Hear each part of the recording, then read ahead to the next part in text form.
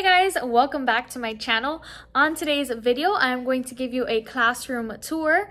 I think I did this last year and I got a couple of viewers to watch my classroom from last year. So I decided this year I'm going to do it again. I switched classrooms, so I'm in a whole different room, and I switched my theme so it looks a lot different now. So I'm going to go ahead and show you what that looks like. I know we're in the middle of COVID and my school particularly does not have the kids in the building, but we did, decorate our classrooms in case, at any given time they do come back. My classroom is ready and I don't have to stress about it. So if you're interested on what my classroom looks, please keep watching. Guys, so right when you enter my door, this is the door. This is our emergency situation kit. So if anything happens, I have a little trauma kit. This is our fire emergency situations.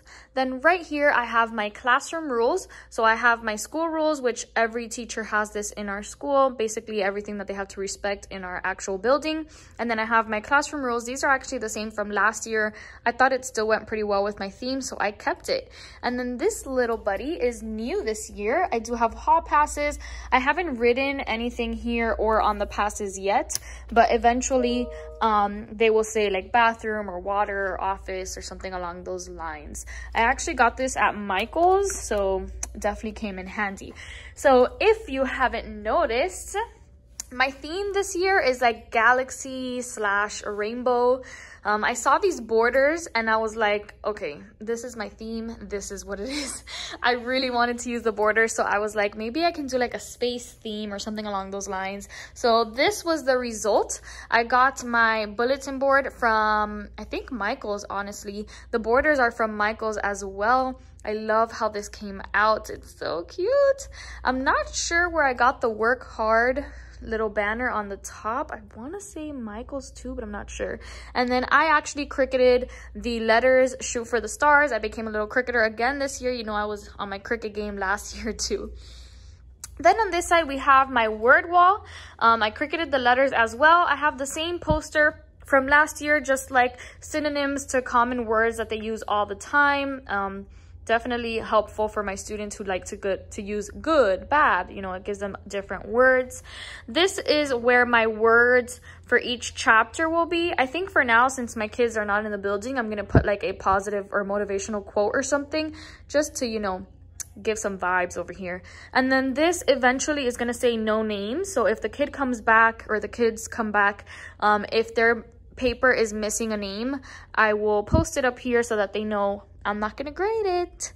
And then again, my friend actually painted these in a rainbow color so that it matches my rainbow theme. And this is my board. It has absolutely nothing right now because the kids are not in school, so everything's kind of on the computer.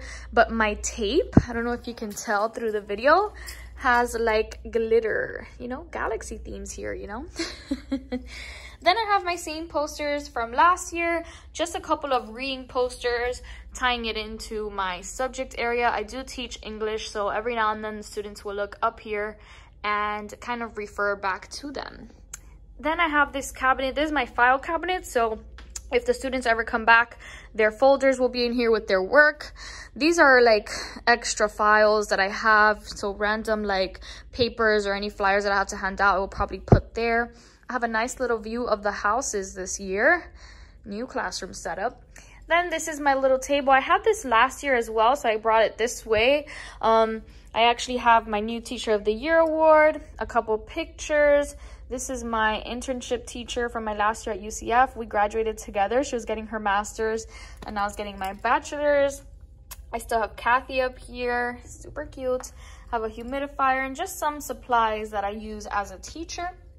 Then I have this area. Ugh, I love this. I don't know. I'm totally hyping myself up, but I have my bachelor's from UCF, and then I have my master's finally from University of West Florida. So I put that up there for the students to get to see, some motivation for them to get some diplomas. And then I have my pictures. I still have to, my students are gonna kill me. I only have my first year students. I definitely need to update these pictures, and then my family and friends, I need to update that as well. These pictures are so old, but I literally have not finished changing them from since I started, so I need to switch that up. Then I have this little desk right behind my desk. just teacher supplies, the phone, the laminator, printer, a little area. Have my fridge. And then this is another section in my classroom. This is like the same idea that I had last year. If the kids ever come back and they're absent, the work will be by day. And then here on this table, I will end up putting like a calendar, just writing everything that went down that day so they know what they missed. This is just a little cute quote. I think I had this last year as well. More posters to go on with my rainbow theme, never stop dreaming. And I believe that this, I'm not very sure what I want to do with this yet. I was actually going to give it away, but somebody donated it to me like my first year teaching, so I don't want to give it away. I have such an attachment to things, but it's so big because I don't have 6 classes anymore. I only have 3, so you know, I don't need all these bins. It's very complicated at this moment. I have another rainbow poster, shine bright every day. Here's my smart board. Then I have my little The Lit Teach that my friend did, which is so cute. I have to have that somewhere. My extra computer for the smart board. And then this bookshelf is pretty much empty. I'm not sure if I want to fill it up with books yet because I do have another bookshelf that I'll show you. So I kind of want to buy like teacher decorations and decorate the whole bookshelf. We'll see. But again, I definitely have my Don't Quit Your Daydream tapestry because that's my motto. If you have me before, you know for sure that's my motto. I added a new little Harry Potter sign. Wizards are always welcome here. And this is kind of where I want my students to turn in things because it's perfect. It only has 3 trays and I only have 3 classes. So it works out perfect. You know, I actually still have to put pictures here. Totally screwing it up here. This is just my cabinets with all my teacher supplies. It's actually pretty organized, but I'm not going to go ahead and open that because I'm pretty sure you saw it last year. Not much has changed. And then this is the back wall of my classroom. We have our stellar work here. Okay, super cute. Eventually, my students' names will be on these posters. And then as we take tests and they master it, they will get a sticker for each standard that they master. Then these are just bins that I've always had. I kind of place important worksheets here. These are my crayons, glue sticks, colors, anything along those lines. I have some more posters here. And then this is the bookshelf that I was talking about. I have the same poster from last year on how to choose the right book.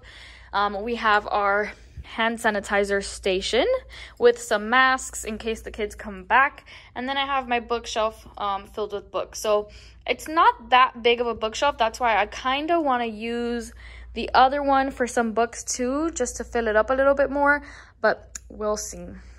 And then just more books for me on this wall. So the layout of my classroom kind of looks like this right now.